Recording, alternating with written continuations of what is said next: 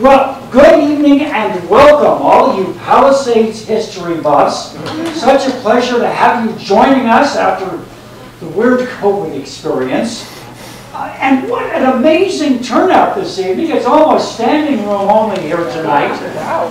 Thankfully, we didn't have to deal with the rain on the way over. We're getting a respite for at least a few days, which is kind of important because I think we're probably going to need a few more days to finish the arc before the next one. How do you do? My name is Patrick Healy, recently retired news reporter from NBC4. No experience with comedy, you should just noted, but 38 years resident of Pacific Palisades, and I have given up breaking news. No more standing out in the rain saying, yes, it's still raining, back to you. But in its place, I have the privilege of being accepted as a member of the board of directors of the Pacific Palisades Historical Society. What a treat for me. What a wonderful group of people. And if I could, I'd like to run through real quick the membership. Some of them are still working out in the lobby. One of them over here is getting ready to spellbind us this evening. Some due to illness are not able to join us. But Anthea Raymond, Bill Bruns, Donna Vaccarino, Eric Dugdale, Harris Smith, Shirley Hagstrom, Chicky Jensen, and alas, one of those under the weather is our president, Barbara Cohn. But please join me if you would in including them, giving them a hand this evening.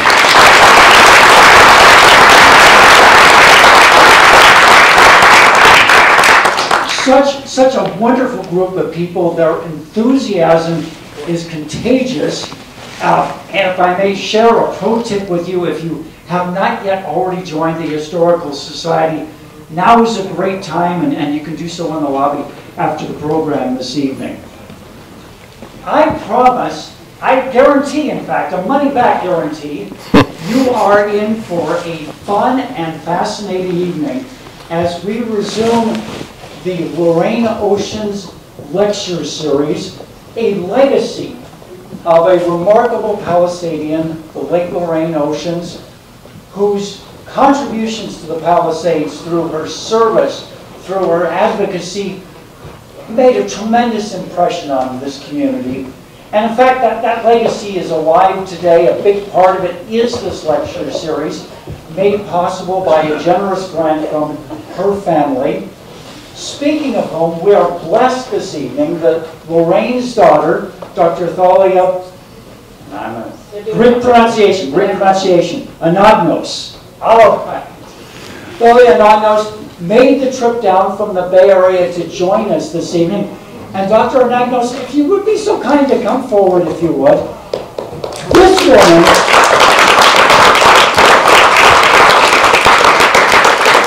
This woman has a remarkable resume of her own, a doctorate in engineering from Stanford, professorship at Cal State University, San Jose, where now you're a vice provost. Hold that thought 1 second. You don't know this, but we want to give you a small token of our esteem, which I have hidden back here. Have you seen one of these now? I have. You know what it is? I do. It's a blanket that all the cool people are getting. Because on its panels, it depicts the history of the Palisades. So please, on behalf of the Board of the Historical Society, a small token. And I know you have a few thoughts to share with us, so the microphone is yours. I'll take that from you. Well, thank you so much. I'm so delighted to be here, and I am so excited about that blanket. I came down for the 100th centennial celebration last May, and was lusting after those, but I didn't buy one, so I'm just delighted. I'm very, very excited. Anyway, I am Thalia Anagnos, and I am Lorraine Oshins' daughter, and I am delighted to be here tonight. For those of you who knew Lorraine, is anyone here, any of you who knew Lorraine? Can you raise your hands? Okay, so there are a few of you who remember my mother. You will recall that she was brimming with energy, was not shy to share her opinions, And once she committed to a cause, you could rely on her 100%. She loved the Palisades Historical Society, and she served on its board for years, and then as its president from 2001 to 2003. Giving back was part of Lorraine's DNA. For as long as I can remember, she was an activist for causes that she believed in, ranging from women's rights, to civil rights, to the Vietnam War, to the LA Unified Teachers Union, to saving the Santa Monica Mountains, to working with Palisadians for Peace to inform young people about their right to opt out of the military, and the list goes on. And that's a picture of her right there working for Palisadians for Peace. She was a trailblazer. Many times she made a leap of faith and broke norms in order to live the kind of life that was really meaningful to her. And Elizabeth, if you could change the slide. Although she was raised in a very small town in the Deep South in the 1920s and 30s, she really broke the mold of a Southern belle. I have my theories about this. First, as the oldest of 4 children, that's my mom on the right there in what she used to call her beach pajamas, she was often in charge of the younger 3 siblings. And this set the foundation at a young age for the leadership skills that she frequently exhibited in later life. Change the slide. Second, the racism and segregation of the South shaped her personal beliefs and actions regarding social justice. She told me that from a very young age, she was bothered by the extreme inequities that she saw all around her. Next slide. Third, her father, he was not a progressive man, but miraculously, he sent her off at the age of 16 to attend Huntington College, which was a small, all-women's college in Montgomery, Alabama. Women, especially from a small town in southern Georgia, didn't go to college in those days. And this was a gift that changed the course of her life. At Huntington, she was able to get out of that stifling atmosphere of small-town Georgia and meet new people and learn about other cultures and ways of thinking. No surprise that as a student, she was a member of the International Relations Club and the president of the Brannan Historical Society. How appropriate. Change the slide. Fourth, Lorraine was shocked by America's entry into the war and disturbed by the oppression and displacement of the Jews in Europe. Huntington College was near Maxwell Air Force Base in Montgomery, and there was a lot of socializing between the Air Cadets and the Huntington students. Through this interchange, the students got a front row seat on some of the impacts of the war. And my uncle recently told me that my mom had a serious boyfriend from Maxwell Air Force Base who was sent to Europe and killed on his first mission.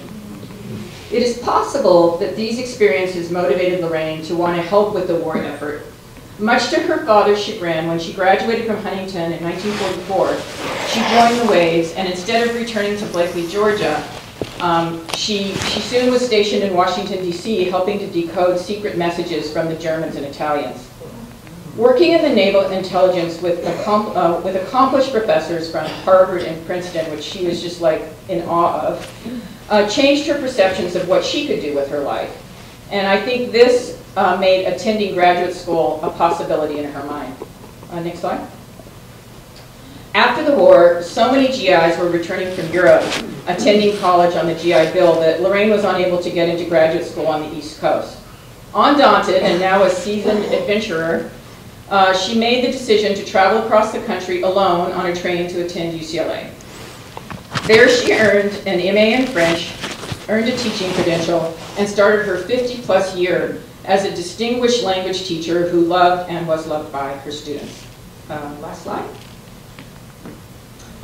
At UCLA, she met Pierson Anagnos, that's my father, a recent immigrant from Greece. They married and bought a house in the Palisades with a view not unlike one you would see on a Greek island. Unfortunately, they divorced when I was a baby, but Lorraine met and married Ned Oshins, that's Ned right there. And we all spent the next 50-plus years enjoying our time together as a family in the Palisades. This evening's talk about Potrero Canyon. It covers a topic my mother would really have loved. She loved Randy. She talked about Randy all the time.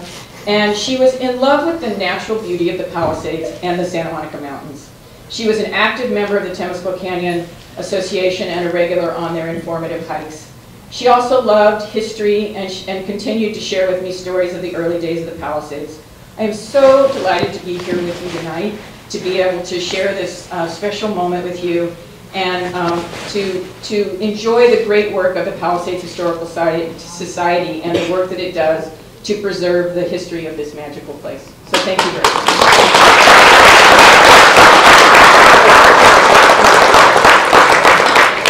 Dr. Anagnos, thank you so much. Thank you very much.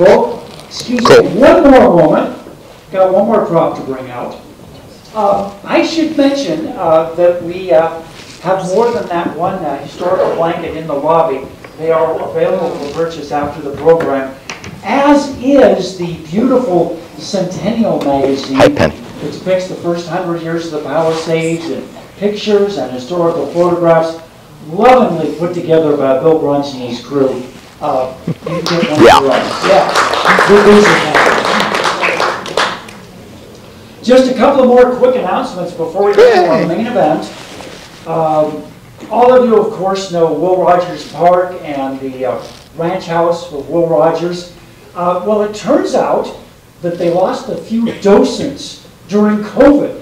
So if any of you love that place, and I know most of us do, they're looking for docents. Bill Ham is out in the lobby. And Excuse me. In the back, the new interpreter, please come and take the tour. If you haven't taken the tour of Will Rogers, we really need some help. It came up for a second. I think it was wait. We have special events. Randy Young came to our Christmas party and talked about Young Christmas Club and Rustic Canyon, which Will Rogers was at. Okay. so Bill can fill you in after the program. Be sure to look him up. Okay. And one more thank you. We would be remiss if not thanking our venue Re-plug hosts it this in. evening, Let's- Theater Palisades I think here they in turned the Pierson camp. Playhouse. They turned the Pillars of this community, long-standing, in this very special location, right adjacent to the Founder's Oak Island. And, you know, think about it. How many neighborhoods are blessed with live community theater of this caliber? It's just amazing. They're producing 5 different To make plays it go this and- season. yeah, The hold it current down. production, Other Desert Cities, opened just over the weekend. it's In this fact, on the accidentally wings, turned right this behind the screen, that's part of I their think it's stage. winding up again. Okay, here. It's going to continue on Fridays, Saturdays, Now. and Sundays through Feb 18. I had a chance to catch the show over the weekend. It's really fabulous. now I think it's- So I would recommend that you come on back. But, whoa, I'm getting way ahead of myself here. We've got an amazing program this evening. So let's talk about what's on the agenda tonight. Okay. It's the tumultuous saga of Potrero Canyon. The problematic but prized piece of real estate right in the heart of our community, arguably a geologic disaster, and now it's the home of our newest park. It is absolutely amazing, but this did Yeah, not happen yeah. without Let me check. decades of dedication and hard work. And let me ask you, didn't all of us wonder if that parade of dump trucks, the parade of dump trucks would ever come to an end? Yeah, it was quite an issue for a while. Well, our resident Historical Society curator and board member got involved early on. He was driven by his commitment to making sure that progress remembers our history, and also his firm belief that open space here where the mountains meet the sea is worth going to the mat for. And of course, you know who I'm talking about. Randy Young, lifelong Palisadian. He acquired his passion for this community at an early age, nurtured by his remarkable mother, herself a Palisades icon, Betty Lou Young. Randy, an expert photographer, brings so many talents to the table. He's had a hand in half a dozen books on the history of our region. I think my favorite may be the Street Names of the Palisades. It has so many great insights.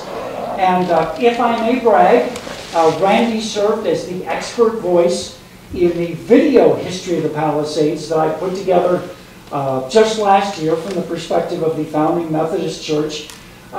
Randy really knows his stuff. He is such a great asset for this community. And so, when I say that Randy got involved, stepped into the breach in Potrero Canyon, what a breach that was. And well, let me ask you again, the prolonged crisis in dealing with that canyon, there have got to be some folks here in the audience who remember that. Raise your hand if you remember that. Uh-oh. Yeah, Randy's laughing at me right now. That was a pretty obvious one.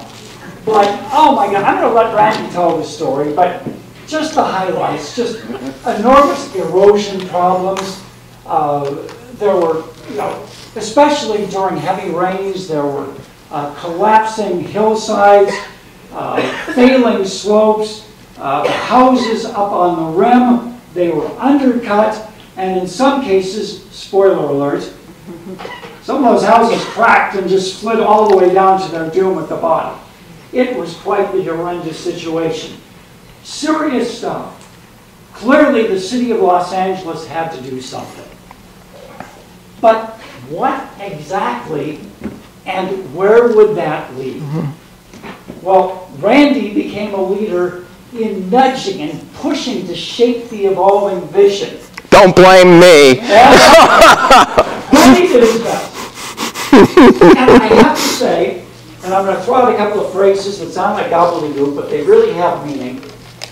Randy was served by ecological authenticity and community benefit.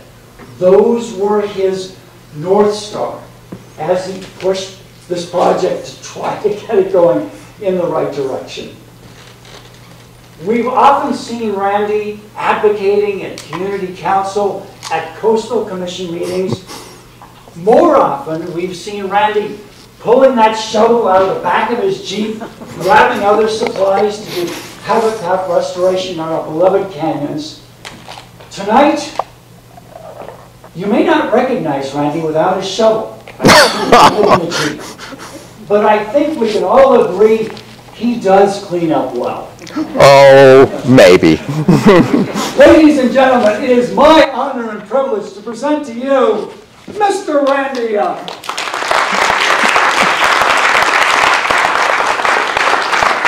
Aw, shucks.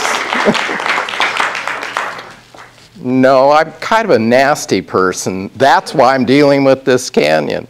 I mean, it's one of the most surreal things is that here we have a canyon called Potrero Canyon, but most of it is gone. I mean, it's kind of like we're going to be doing forensics. There's a chalk line around this canyon someplace. And it's a history of how it was considered this canyon in the way. And so in a strange way, my participation I kind of got near the issue. I was community council chairman. And at the time, all the canyons were disappearing. It was, I did an event on the ecology of Southern California. And what happens is the head of, what my idea was that all of California always moved to beautiful places, and then it would move and they'd fill it in. So they'd move here for the mountains and things, and then they'd make Kansas out of it.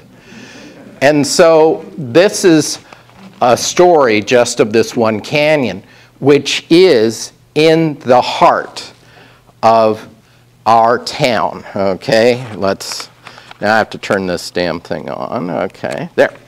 Okay, so this is the earliest picture I know of the canyon. It's about 1893, and it's when they put in the train. They were going to have the Port of LA was going to be in Pacific Palisades. Henry Huntington wanted to bully California and LA and said, I'm going to make the port.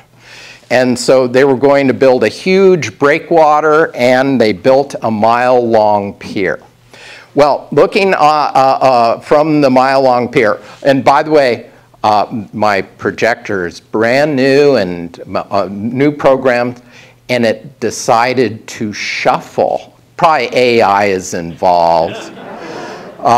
So I'll warn you, there's one area where it's been AI'd. So, so this is looking toward the canyon, and you can see how steep it is.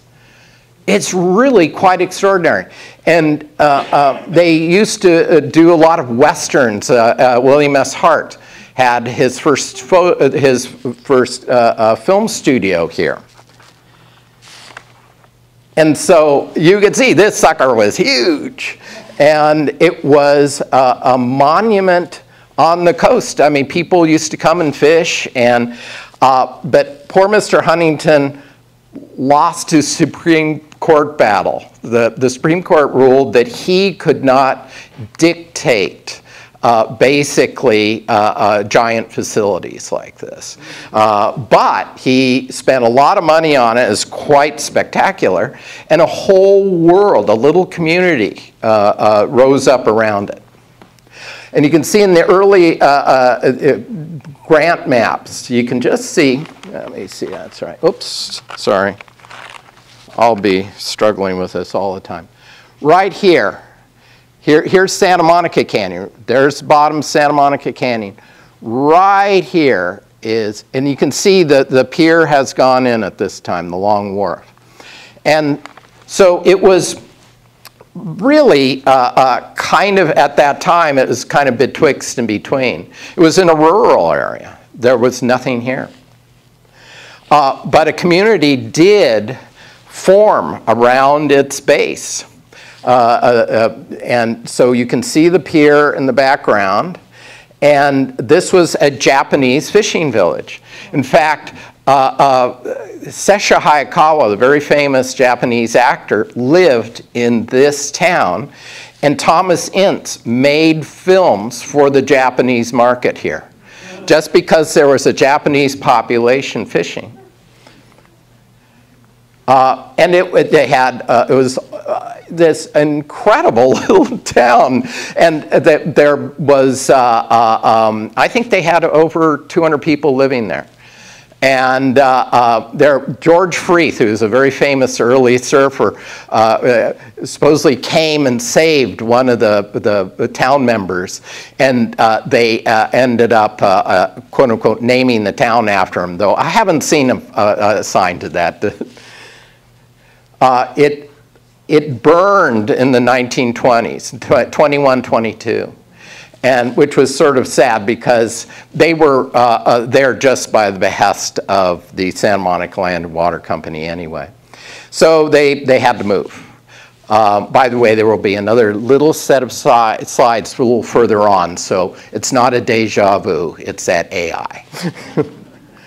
But so they also used, as I mentioned, they had the Thomas Ince Film Studio was one of the earliest film studios in California, and one of the biggest. Very, very advanced. And so they would, they had movie studio using the landscape all over town. The next group to come were the Methodists. And this dream community was going to be this Christian and wonderful place. Boy, did they blow it. Well, at least they put together the infrastructure. In fact, you couldn't buy your house. You know, you chose lots, but it was basically a lease. And they wanted to control the community. They didn't want demon alcohol. They did not want the House of Lee. Damn them. No fun at all. Okay, now here we are. We have the canyon. Because remember, we're not going to see it for very long. Right here is the canyon. Notice how it comes up in two parts. We're kind of at Peace Hill, and we're looking down. And so right here's the canyon. Right here's Monument. Monument comes right here. Mr. Caruso's right about there. The business block is right about there. And then it goes on. Well, you can see it's just a drainage ditch. I mean, it doesn't have a stream. Keep that in mind. That's going to become important. And what you have is this, this kind of, it's in the way thing about it. Okay, but here comes the horse teams. This upper part of the canyon was filled in with horse teams using Fresnos, scrapers. And there's one other thing in this thing. Right there, do you see that? That's the reason why we're a part of LA. That's the water line. It was put in 1916. That is why we're a part of, not Santa Monica, we're part of LA because of the water. Right here is where the park is, right there, Palisades Recreation. Now, again, we're talking about a murder of a canyon here, so you're going to see all the forensic pictures as we go along. Okay, this aerial is about 1923. Again, here's the base of the canyon right here. This is where the sunspot was. There, that is Via de la Paz. Now, if you notice, see this road right here? People used to drive down Via de la Paz to the ocean, and they weren't drunk and over the edge. It is so down. You see, they haven't built the business block yet. Okay, this is when the business block is built. Also, the school went in. Right there are the first school buildings. But you can see there's always, in the Palisades, there's always been piles of dirt. Even now, there are just piles of dirt all over. Here's Via de la Paz. Well, golly, why isn't it there anymore? Well, underlying is the sinister thing. I was once told that, you know, people in the Palisades should have their addresses put on in Velcro. So as it moves down the street, you can just move it over the next. Any real estate people here? Here's the one where they put it out of line. So thank you, AI. That's the perfect place for, we're back to the Japanese village, deja vu. And there we go, deja vu. Deja vu. Okay, so here we are. There was a master plan to this town, and it was done by one of the most famous design firms for communities, the Olmsted Brothers. The original plan was that this is where, oops, excuse me, premature evacuation. Okay, right here, see this lake there? There was supposed to be a lake in town. This is the sushi restaurant for Caruso's, right about there. Right about there is where his creepy father in the bronze body, right over there. He probably has a hit out on me right now just for saying that. So here we are, and this is Sunset, right? It's Beverly Boulevard at the time. Right there was, get this, a planned train. This is the business block here. That's the Santa Monica Land and Water Company building. Okay, so what's interesting is how this lake right there was on the old canyon. It's part of the old stream. Now, also, in the original plans, this is the original rendering for the community, there's something that they left open. Along the sides of the canyons was supposed to be parkland. That you didn't build a house here is to preserve the views, but also canyon slide. So even way back, this rendering was about 1922. So there's this wonderful, beautiful vision of us with the houses, you know, kind of looking out into the beautiful ocean, which it is. Palisades is gorgeous. But there's this damn canyon in the way. So this is 1926. And this is an article talking about how the business area is going to be expanded by filling a canyon in, called Potrero.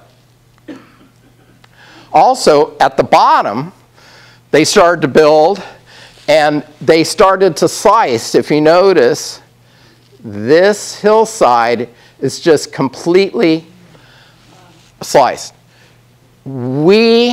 Everything we do to these slopes destabilizes them. And in California law, they have a little thing that says anybody who changes below is responsible legally to the above. Keep that in mind. So, by the way, I remember this as a sunspot. It was originally Nina's. It was actually an architectural masterpiece, but boy, it kind of fell apart pretty quick. I'll show you the ultimate end. It's kind of funny. In fact, they were going to have the hotel restored and put together by a concessionaire. Do you notice 1983? And before they could do it, a giant boulder fell on the building. And so Marvin Browdy, who is right there, looks a little like Dukakis. They put him on the bulldozer and kind of drove him around into the building because he wanted to be part of its pulling it down. So, okay, so here, this shot is in 1940. It's the year 1940. You see the canyon before it starts to disappear. Right here, oops. Right there, that's where the park goes. Okay, that's Palisades Recreation right there. Downtown Pacific Palisades, right there. The business block is right there. You're starting to see that these are starting to be filled in lifts. Here, this is about 1936,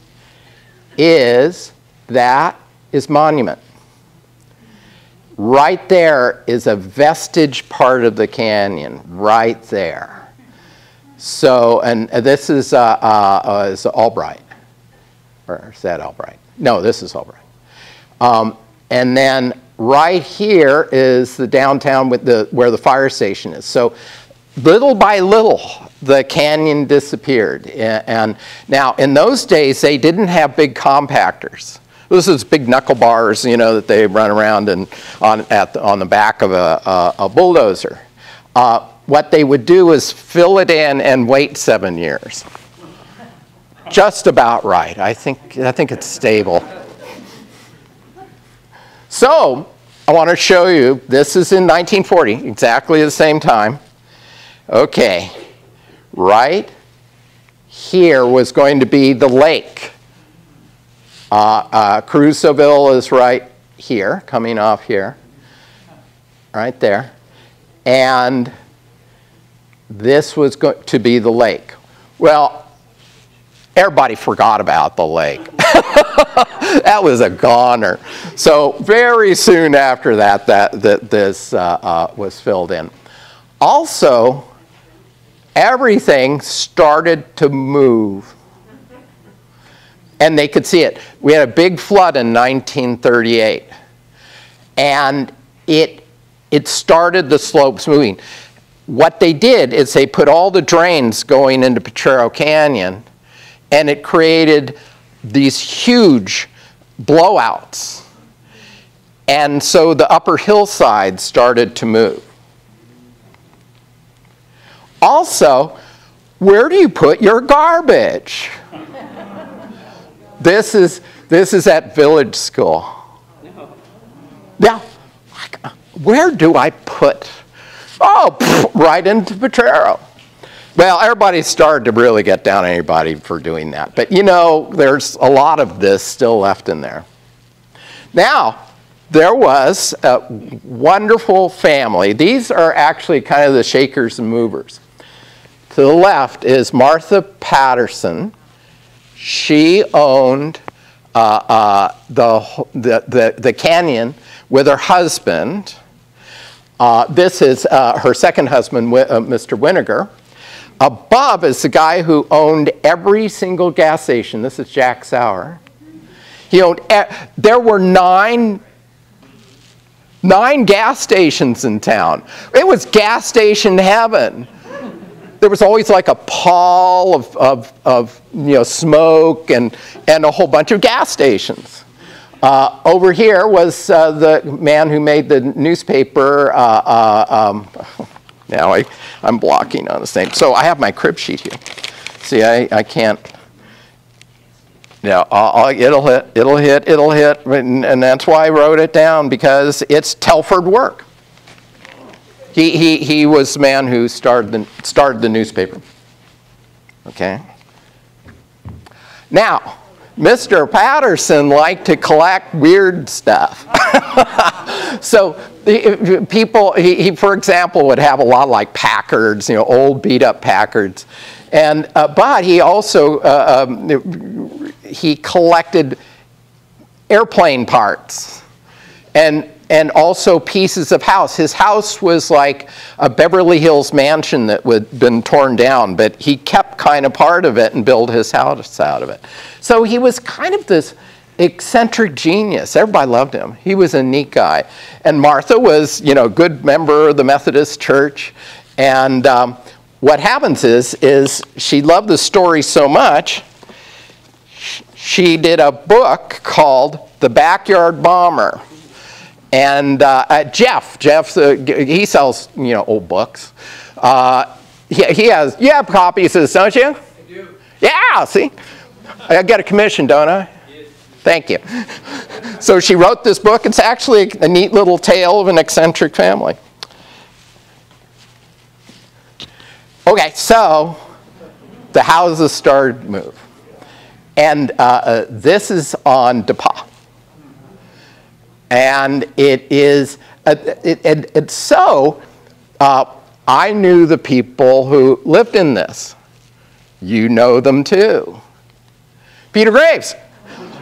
And Joan Graves told the neatest story. She'd go, well, the place was starting to move, and, Peter didn't care. What we did was we put tape on the windows and bricks under the bed every once in a while. She said it took about 2 weeks, and then we have to put another brick under the end of the bed. That's so good. Well, that's, now they just say, we're sending our attorney over, man. And so they, at the same time, were starting to build the park. And the community had really pressed to have a recreation center. And so what they did is they got the parcel was purchased by the city, and they started filling.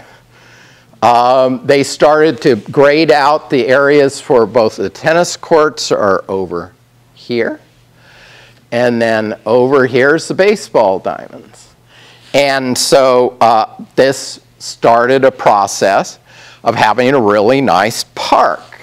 What year was that? This 1950, the year 1950.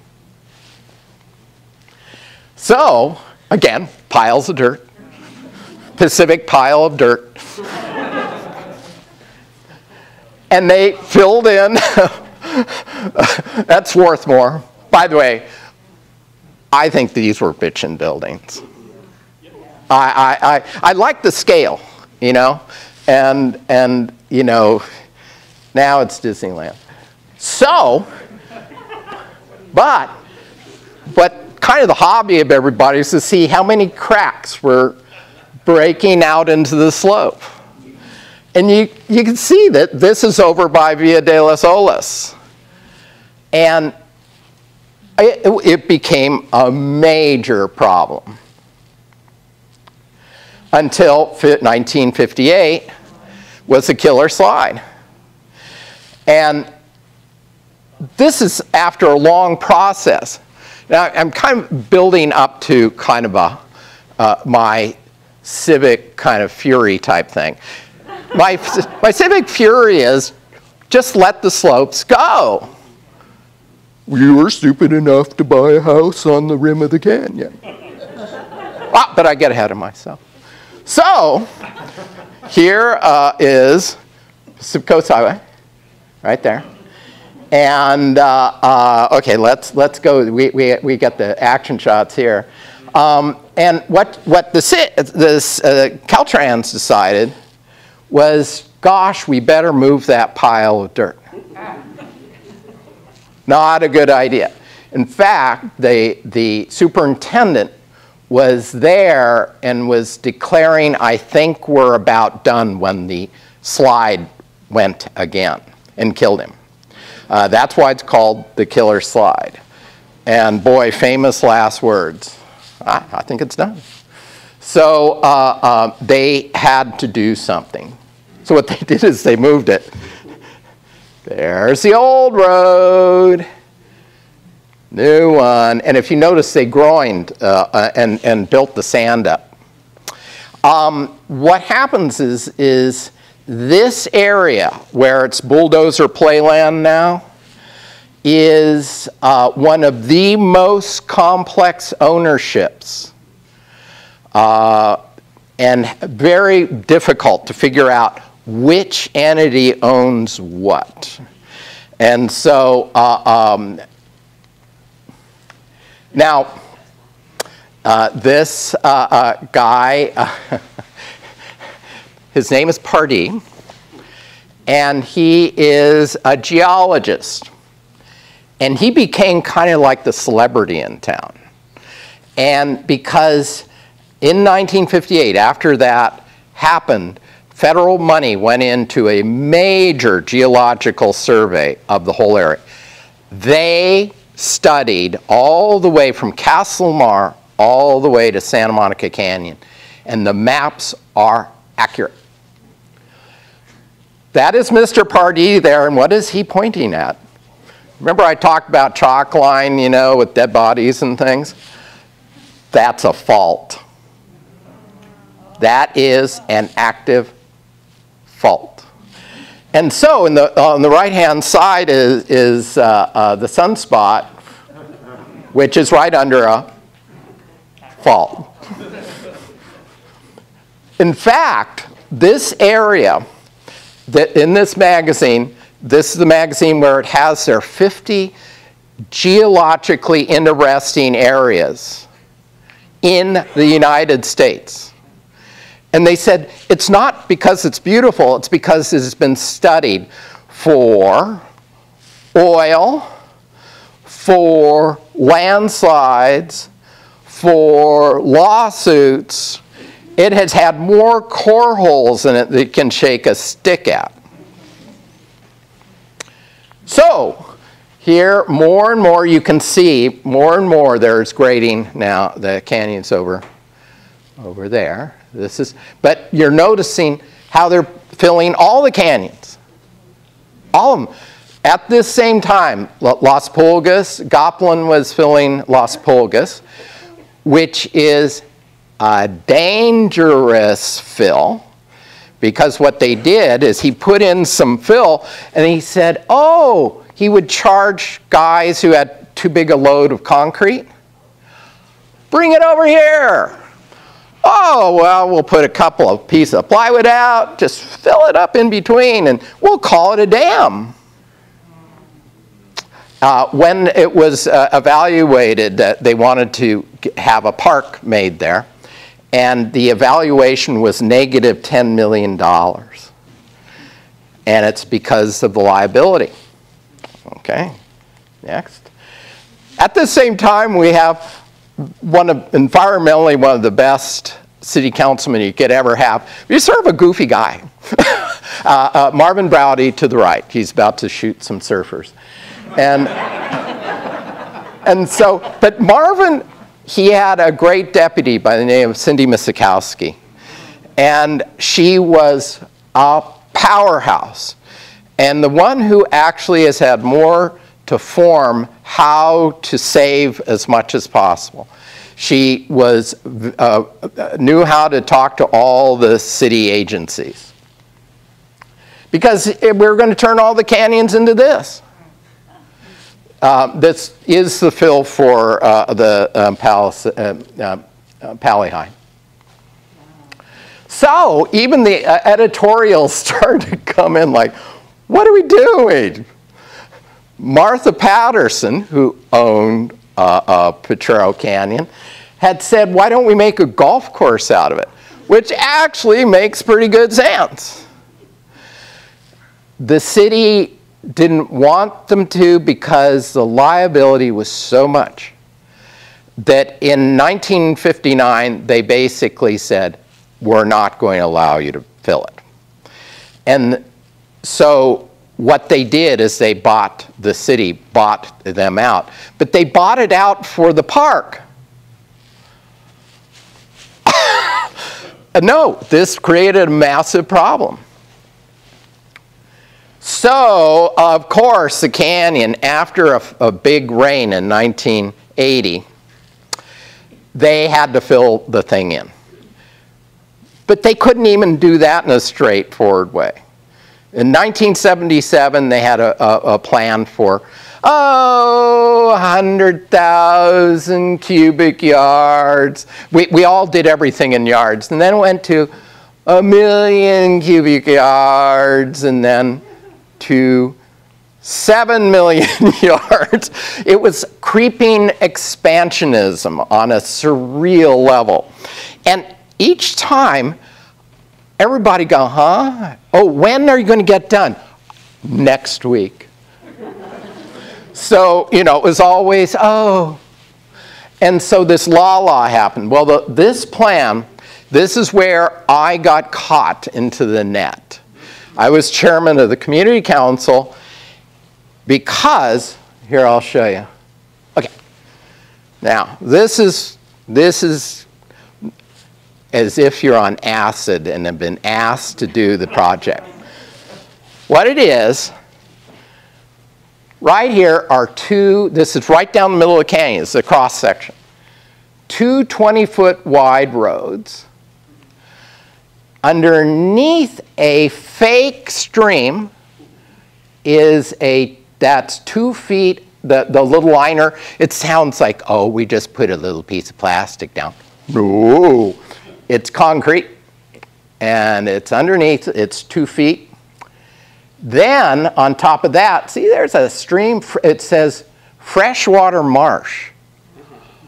Well, where are you going to get the water? This is where I went freaky doodles.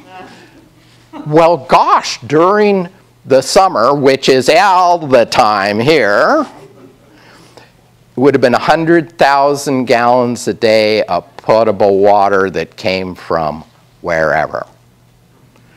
So this sounded kind of stupid. I said, well, why did you do that? Well, the city attorney told us we had to. Why is the city attorney the engineer on this? Because the city got sued. So,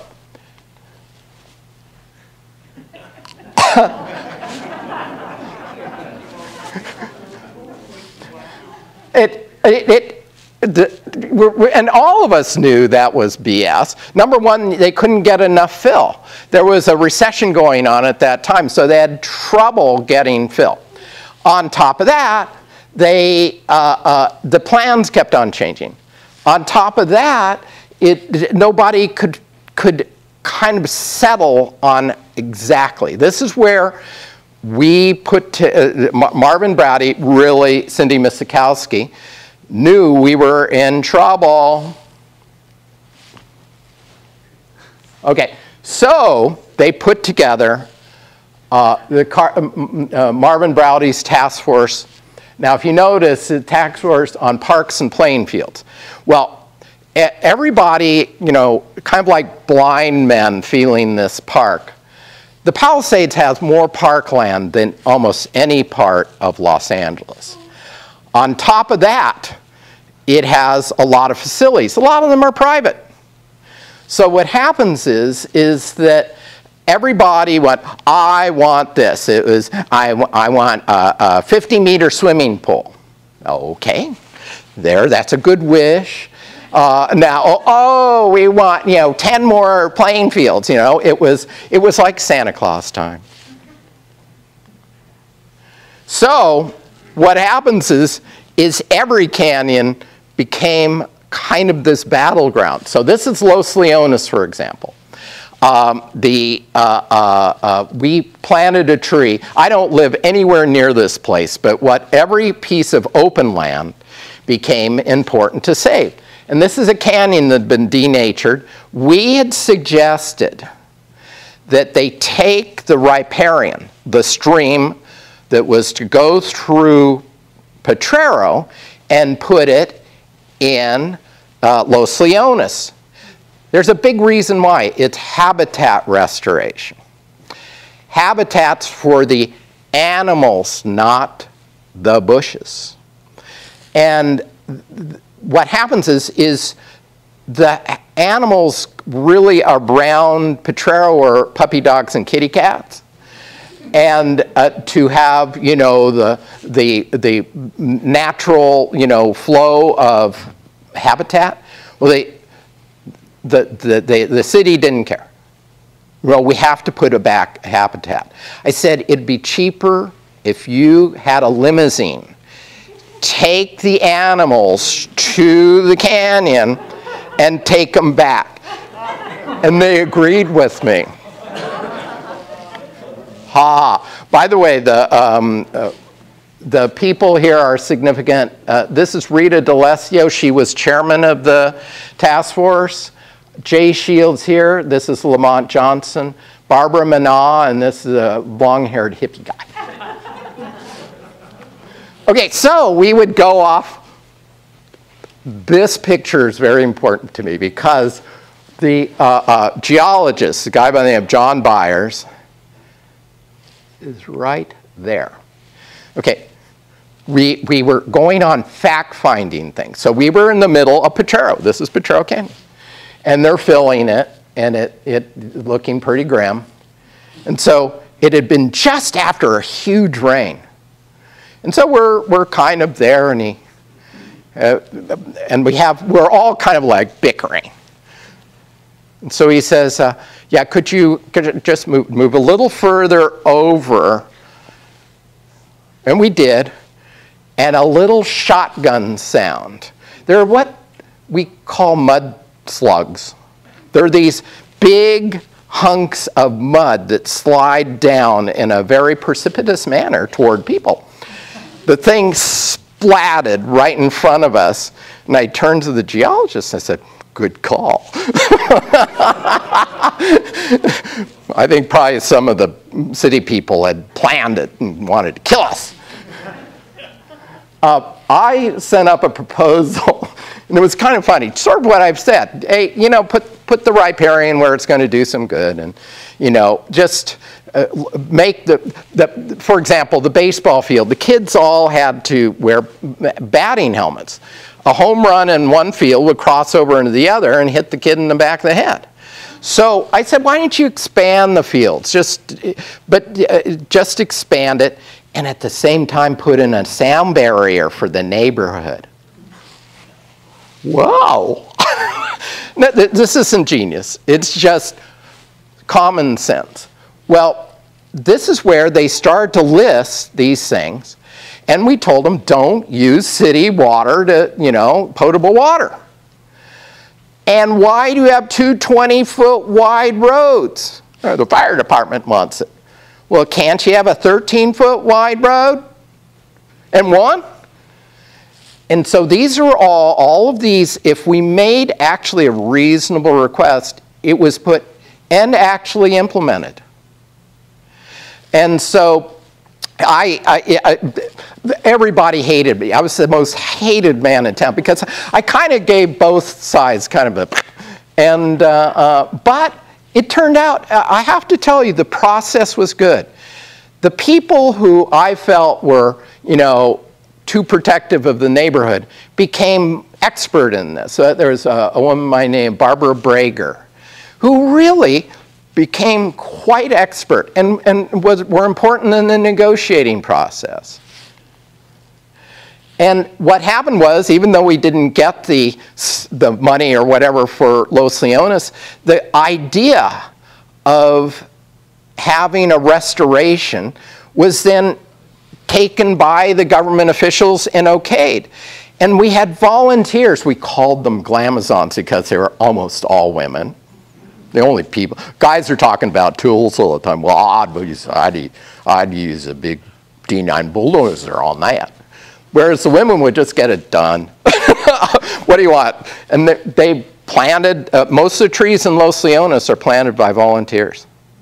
And the planning was done within, the difference between, okay, I'm going to go over prices here.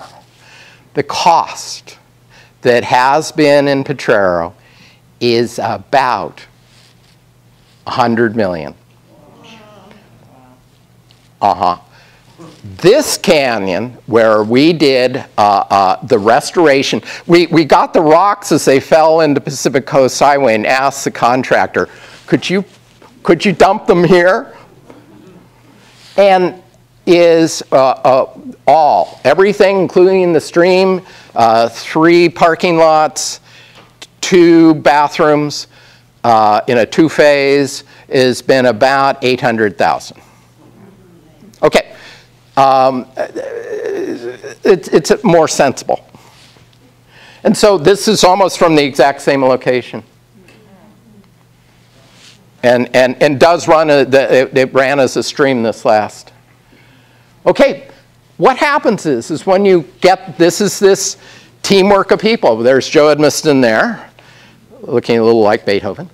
And the Dan Priest, TCA, this is, and then over here is Bob Lucker from PPRA, and that's Rita D'Alessio, who left the community and became the head of the Sierra Club in the Carmel area.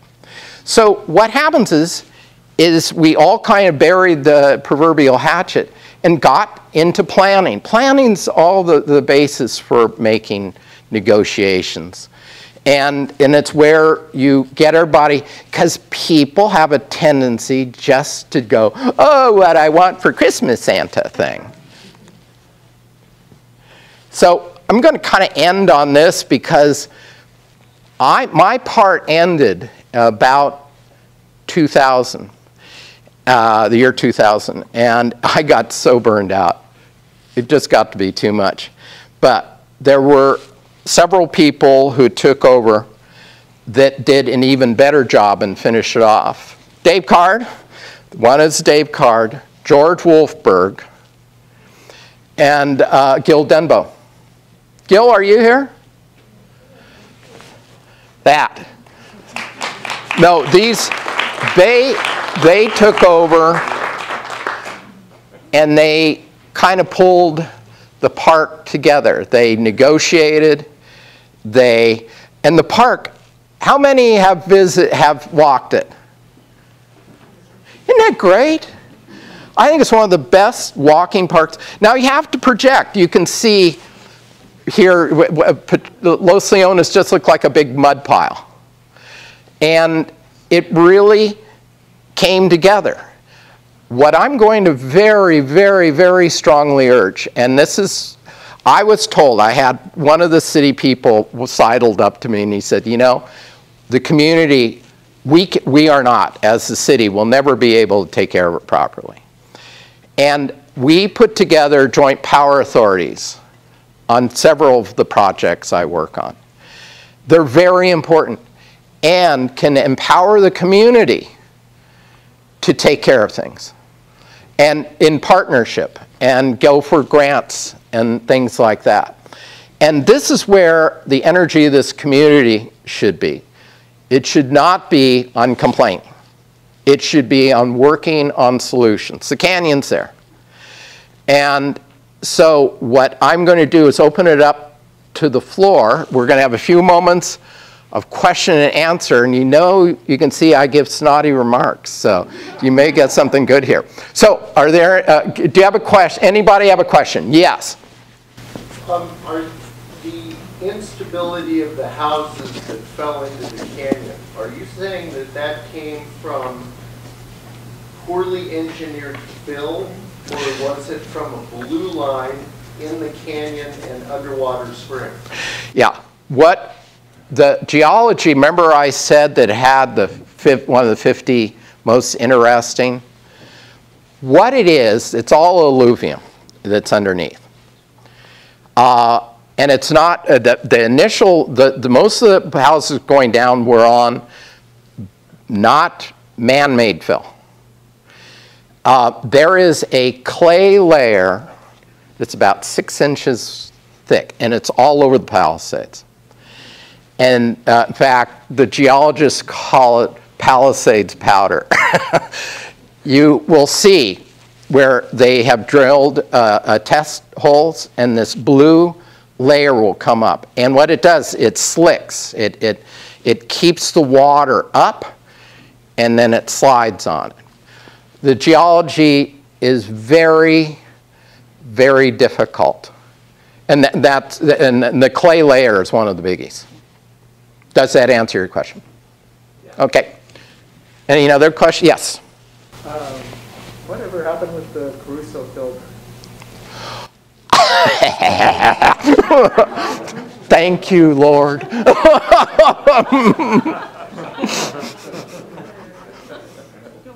Well, what happened was, it's several things. Okay, what happened to the Caruso fill dirt? Yes, it did end up in the canyon.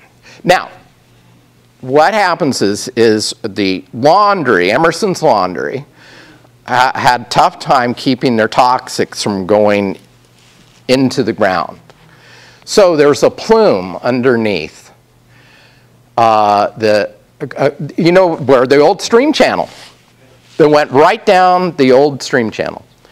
And so what happens is that when they were digging it out, they supposedly had a monitor that would have what is good soil and bad soil. Number two, how did Caruso get the idea it's a lot cheaper, maybe that had something to do, to just move it down the canyon a little bit? The soil was deemed to not be viable for restoration. So it was moved up the canyon and then scraped out with those giant scrapers. And it's deposited at right next to PCH. Does that answer your question? There we go. And whether it's toxic or not, I don't know. Okay, any other questions? Okay. How did it come to be named George Wolfberg Park? It's because many people who were involved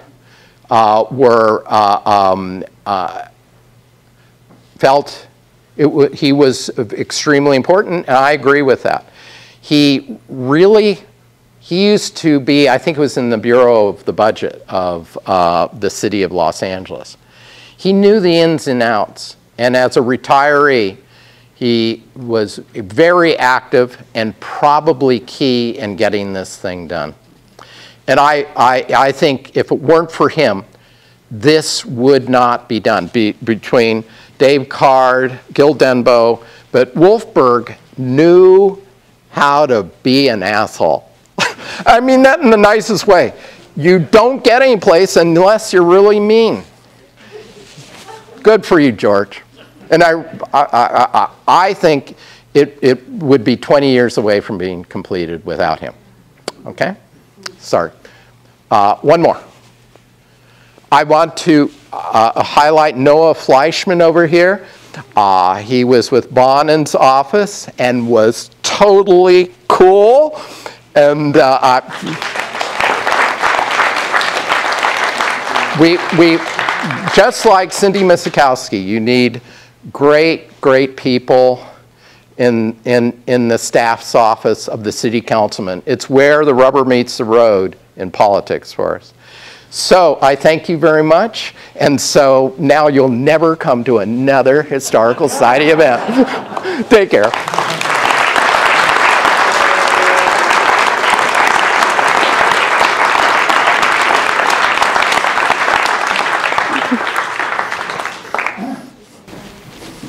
Ladies and gentlemen, I think of the three Randy Young knocked it out of the park this evening. Let's give one more round of applause.